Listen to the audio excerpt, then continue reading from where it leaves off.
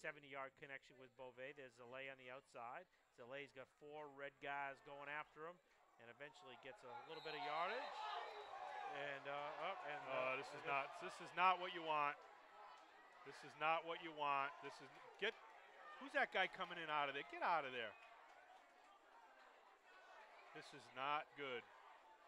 Call this football game right now, Don.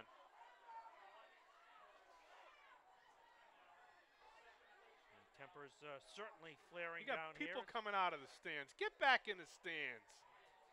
Sewell out here going at it a little bit, trying to get his helmet back. And Sewell will be escorted by O'Brien and his teammates over to the far sideline. Who's this guy? Who's 23 for the blue team? Shut your mouth.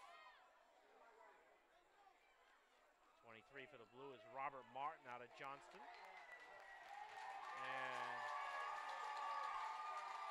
the blue team, the West team, looking to their fans over there as they try to gather things back in. And again on the far sideline over here, you got one of the referees is hurt. Yeah, and Sewell. Don, if I'm this whole thing, I'm ending it right now. Right. I know there's 4 minutes to go, 5 minutes to go.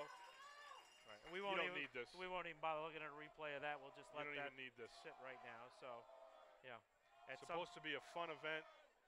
Guys have been running their mouth all day, and now you have something like that on the sideline. You're getting officials hurt. Guys that are volunteering their time, they don't need to be getting into all this stuff. People running in from the sideline, running from the stands.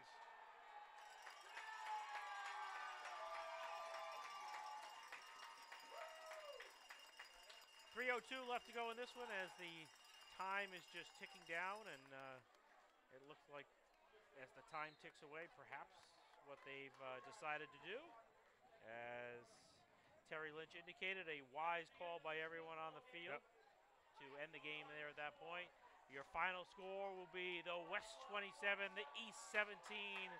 That will be the final in this one as the West comes from behind with 2 second-half scores to take the lead.